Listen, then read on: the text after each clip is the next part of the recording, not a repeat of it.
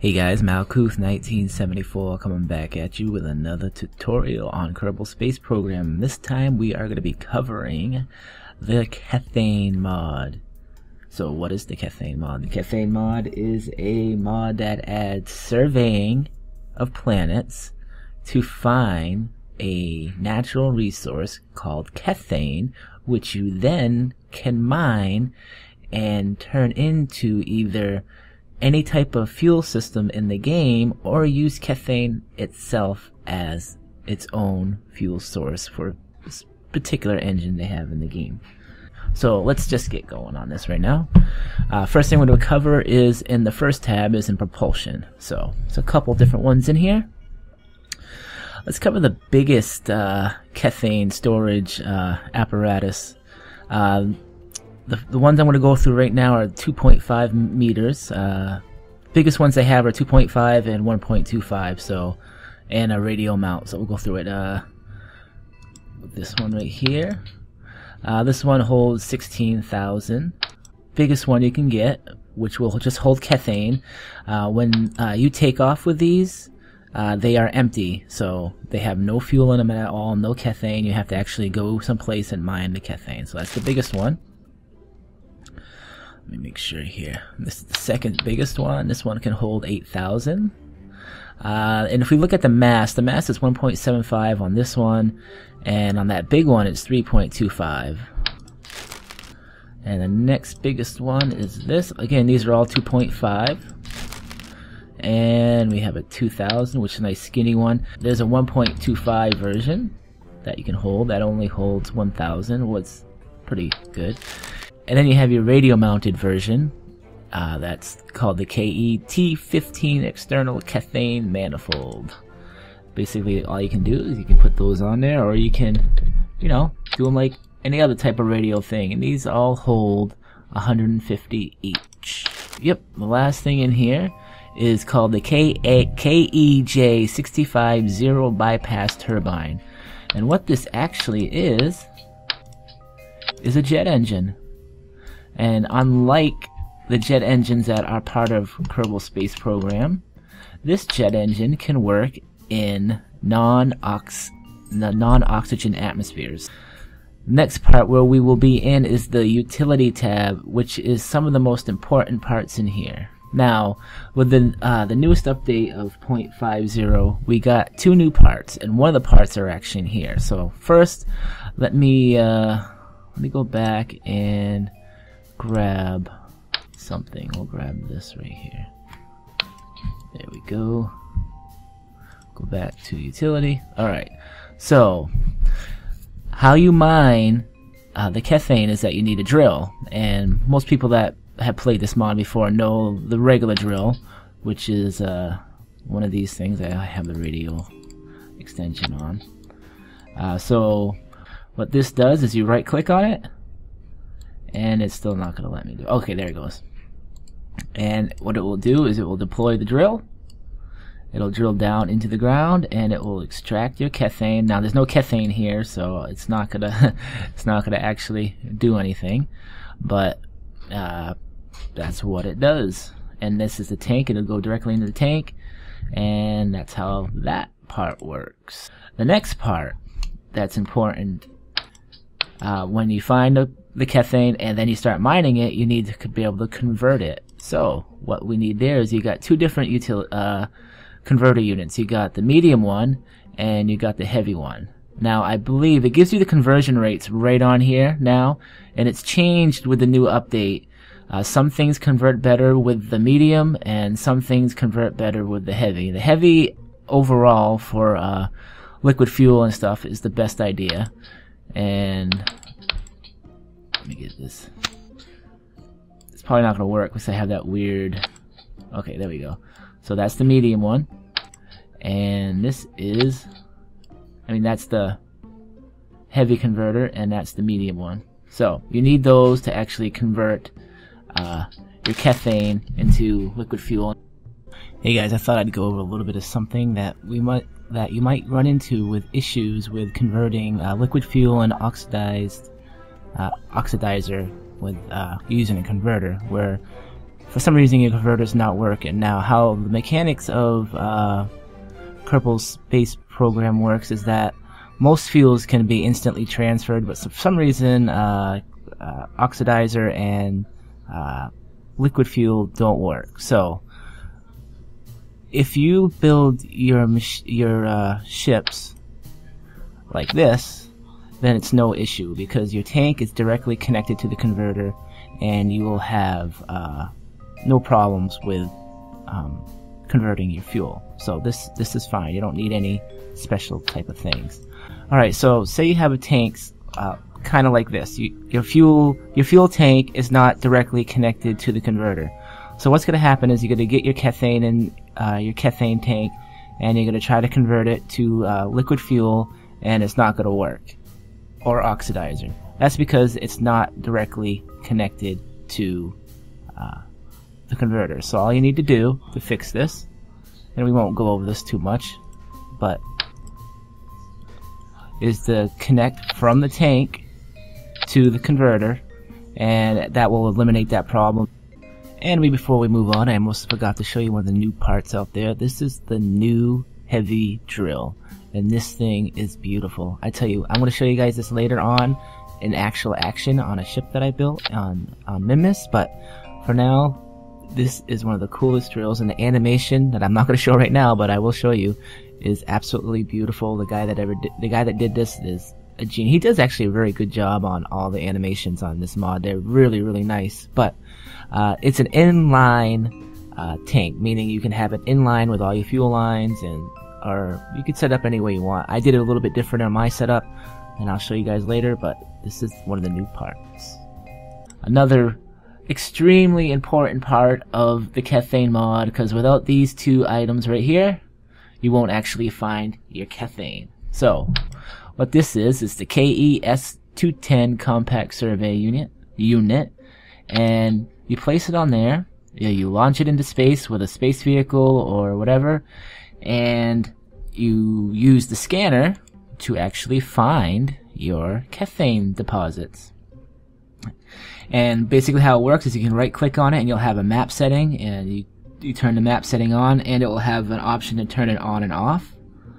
This is the smaller unit, the compact survey unit. There's also a bigger unit that's a little bit more powerful. Now, what I've read on the forum, that these have also changed in the new version. The old version, you could throw one of these on, and you'd get a pretty good you'd get a pretty good coverage of this. But now, I guess how it works is that the more units you have on your satellite or your ship, the better coverage you get of the planet on its first pass. And I'm not sure if I'm pretty sure it only, I don't know if it applies to the big one or not, but the little ones, you're going to want as much coverage as you possibly can get. It seems the power consumption has gone down considerably with these. The big one's still pretty high, but the little ones aren't as bad. Looks like a couple solar power.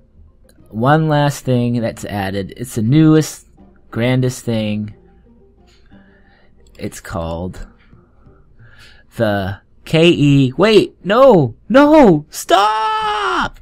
Kerbal on Reconstitutionator. In an effort to go green, OKEP engineers devised a method to extract Kethane from a readily available and fully renewable resource. While low in mass, these sometimes brave Kerbalnauts have a high energy density, yielding a not insignificant quantity of Kethane, warranted void if used on Jebediah. So, why not show you guys the very first thing of how we can mine Kethane in this game. I've already made a little ship for you guys. It's called the Use Only an Emergency Ship. We'll launch her, and I'll show you how this particular new part actually works. What we need to do is we need to EVA one of our Kerbals here as he falls on the ground. Hopefully he can get back up. Yes, he can. We'll grab him up. I don't think it matters where he is. Right click on this, and we say blend Kerbal.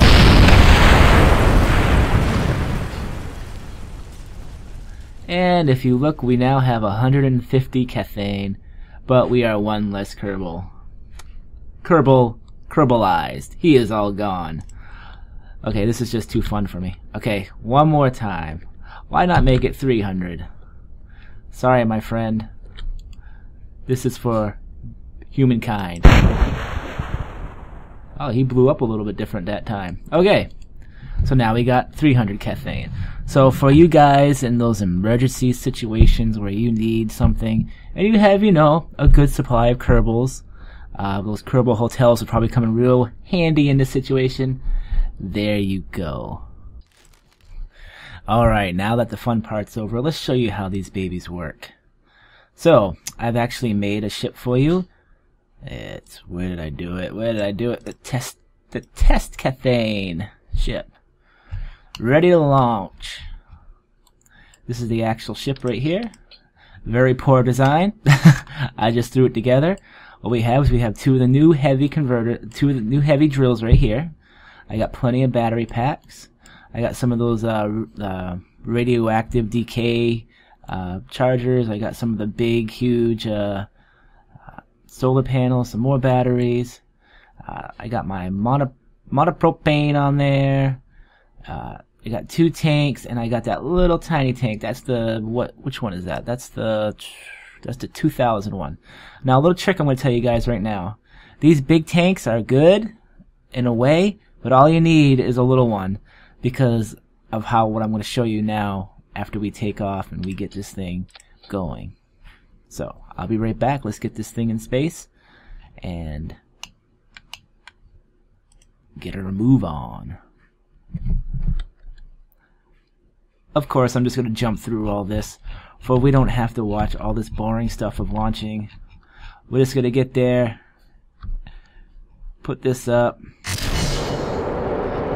and we're gone. So, I'll be right back, guys. Okay, hey guys, this is back. Let me give you guys a little pointer. Definitely the best place to mine Kethane in Kerbin, that's your home planet, is not the moon, but it is Minmus, because Minmus has very little gravity. And when you're mining Kethane and you're transferring it to liquid fuel, you're going to want to not waste a whole bunch of it getting there. So, that's my little tip for you guys right there. So what we got going on right here, this is the actual mapping of Minmus. And I've turned on all my little things, and I've actually fast forwarded it a little bit. That's why it's going fast. But every time you hear that little bing, bing, that is a Kethane deposit, and you can see the little darker whites and the little darker blues. Different Kethane have different deposits. And what I've done is I've actually found most of them. I've let it go for, you know, a few minutes in time acceleration. And now I'm going to actually land at one of the Kethane spots.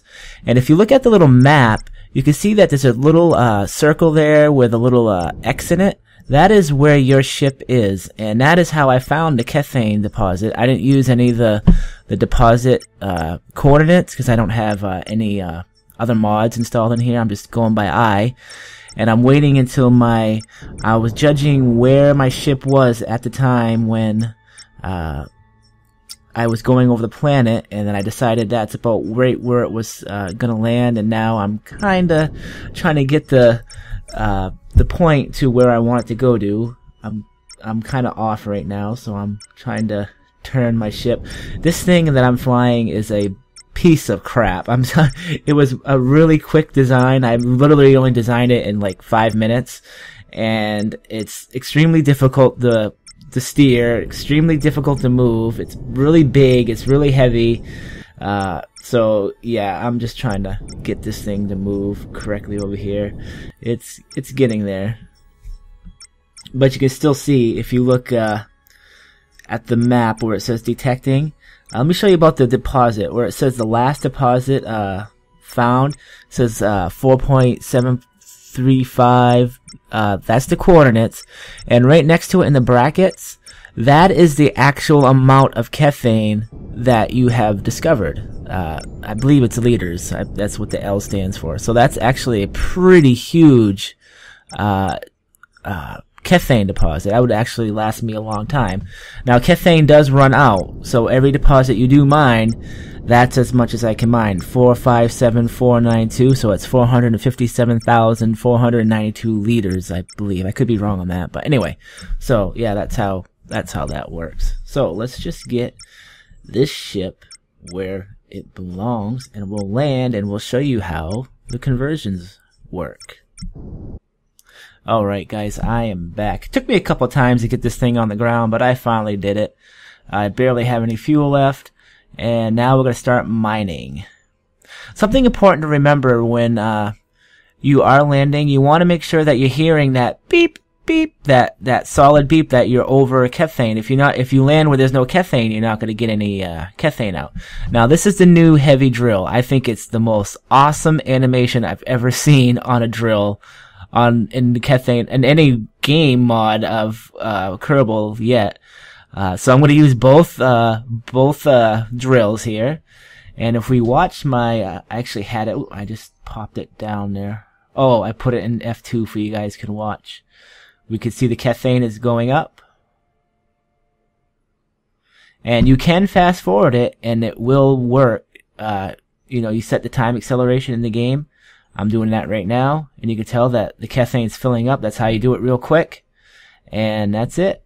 I got a full tank of Kethane there. I'm gonna shut the drills off.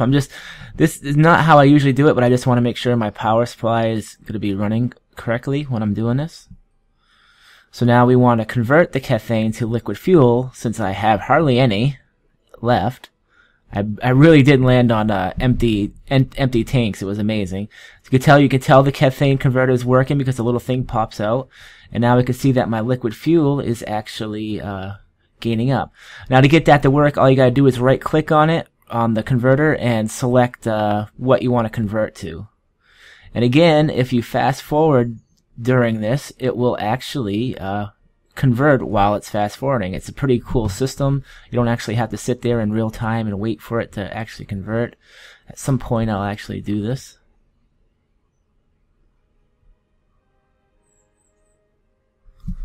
Just making sure everything's working correctly. There we go. And I've run out of Kethane. So out of 2,000 I got 877 liquid fuel out of that. Now this is how I usually mine.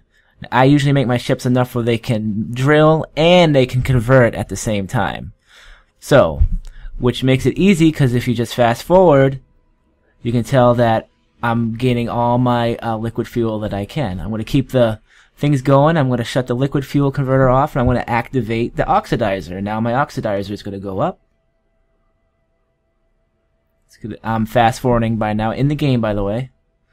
And there we go. I'm going to shut the oxidizer off, and I'm going to look at my Mono Pro, and I'm going to say, yeah, I need some of that too. And I'm going to fill that up. So basically, I just filled my entire ship up with a full tank of Kethane, oxidizer, liquid fuel, and monopropellant.